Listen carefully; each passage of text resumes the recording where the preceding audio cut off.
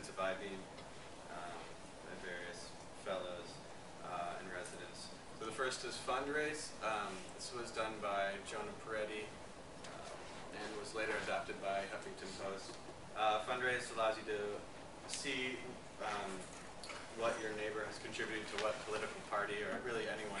That's all public information, so this is kind of a pretty interface for, so you can see, you know, how much John Travolta contributed to which political party or something like that.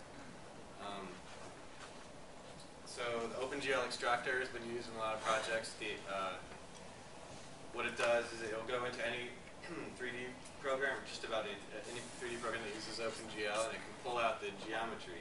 So what that means is that you can take something like a Google Earth scene like this and pull out the geometry. So this is the Google Earth geometry in, what is it, Maya, and then you can send it to something like a 3D printer and print out the what you saw in Google Earth.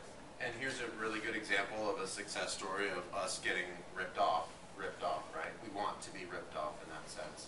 You know, somebody actually has started a business based off of this. All of those get your avatar, kind of like your World of Warcraft avatar printed. It's all based on that software. We have no desire to start a business doing that. But there's lots of people out there who are more than happy to do it, and that's